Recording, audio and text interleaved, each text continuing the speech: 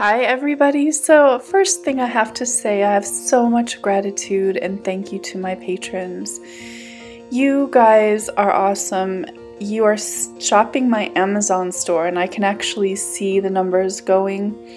You're watching and subscribing and sending donations still. I just can't say enough how that helps me keep making these art videos just for you, especially during these times. So thank you so much, and I have so much love for you guys. So onto the pour. This is the color palette for today. It's the same color palette as I did with my collaboration, and I just had these left over. Now watch how I'm layering this cup. It's important. Those are the yellows, greens, and whites. Now I'm starting with the brown. I'm putting white in between some of those as well. And then we have like warm colors. We're doing warm colors, bronze. And I'm asking you to look at this for a reason. Now we have the gold and now the red. So see the two reds? So see the green and the red, how far apart they are from each other in this cup? That is really important because I challenge myself to put red and green in the same pouring cup and see what effects I get. Usually red and green really are difficult to pour together. They make a disgusting color.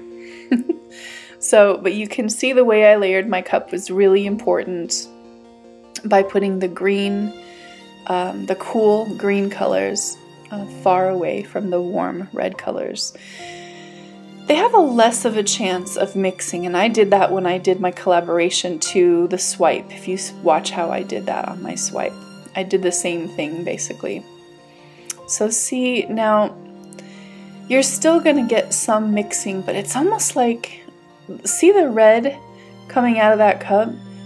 It has a protective layer around it. You can see the layer around it is bronze and the browns. See? So it's not exactly mixing with the red. It's like the red and the green.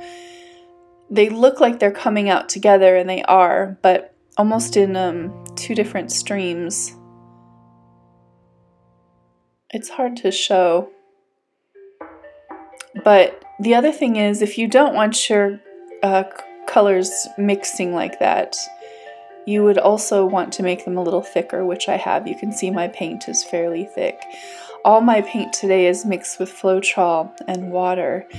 And I did also put just a little tiny bit of the Liquitex pouring medium, like a little squeeze when I refreshed my paints today. So I just thought I'd give you this beautiful shot from my iPhone. Seriously, you guys, my iPhone takes amazing photos and video, almost better than my camera. It could just be that my camera is old, but I'm truly in love with my iPhone. Trying to get some of those little beautiful fingers that happen with the straight pour, and I'm getting the little branches, little fingers. Yeah, and there it is. And then I'm gonna put a gold ring around this, but honestly, I'm not doing this to create the gold pearl cells as you've seen me before do. The reason is because if I want those pearl cells to occur, I really have to have the actual pour that came out of the cup. It needs to be a little thinner than the gold, and that's not the case today. All of the paints that I made today are all the same viscosity. So I don't expect, and I'm not expecting to get those pearl cells at all. But I thought a little gold in there would look pretty.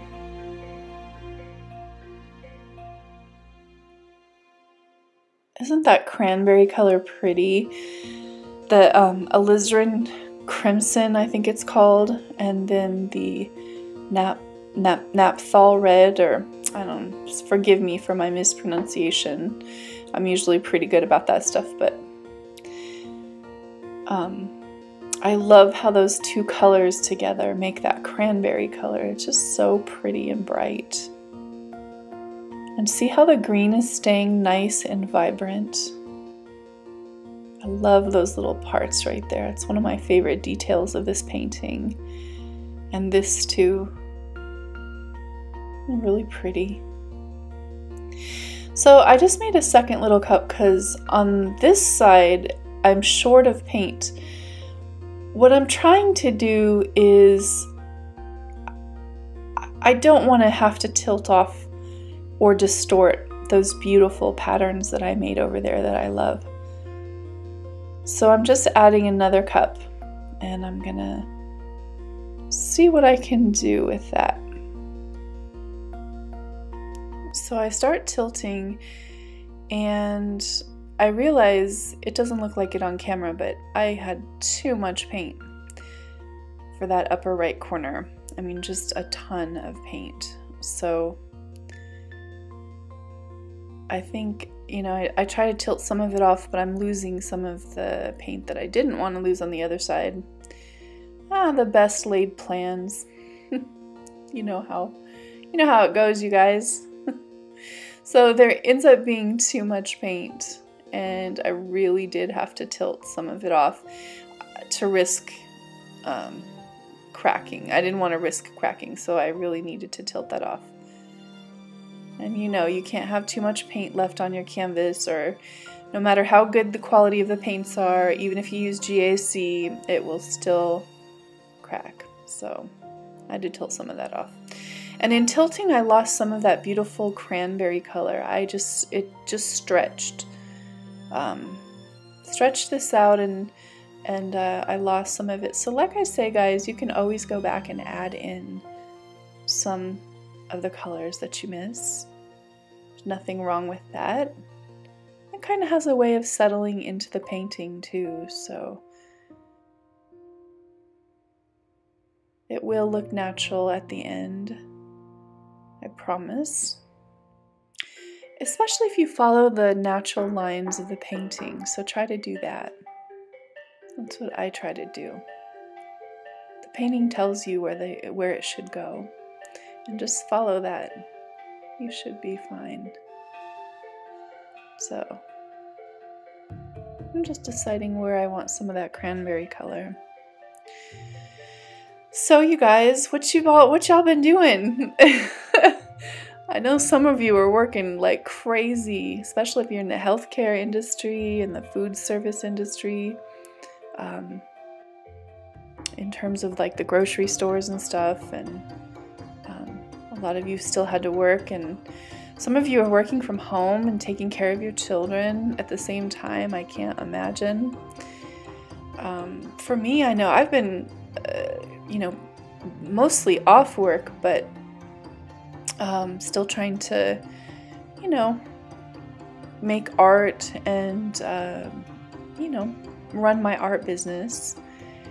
And I've been cooking a lot, cooking for loved ones who are in my city, elderly who can't get out. I've been cooking and providing meals for them. People in my neighborhood, just feeding people in my neighborhood. I think it's just born, ingrained in me. Like, I can't not do it. It's something I was just born to do. I think it's in my DNA. My grandma was a ranch cook, and I've just always been cooking. Even when I was young, my mom said I was like 8 years old and cooking beef stroganoff. So it's just something I've always done, and it's just in me, and I can't really stop it. So I still do it in any capacity that I can. I'm thinking of going live on Facebook since we have more time. I'm just doing some little live cooking shows. You can follow me, Heather Mater Art, on Facebook. There's the final piece, you guys. I'm going to take you in for a close-up here. See how pretty that bright red turned out? The bronze and the gold add a little bit of sparkle here and there to everything. Red and green. But each one of those lines is kind of outlined with the brown and the bronze, so yeah, I think it's a pretty painting and it turned out pretty well. I hope to see you guys soon. I have more art videos coming for you, more paintings, and the next little trick I have up my sleeve is a video entitled Balloon Roll Secrets. And I know that's something that you're all going to want to see. So until next time, take care of yourselves, and I'll see you very soon. Bye-bye. Don't forget to subscribe and hit all notifications so I can make more art videos just for you.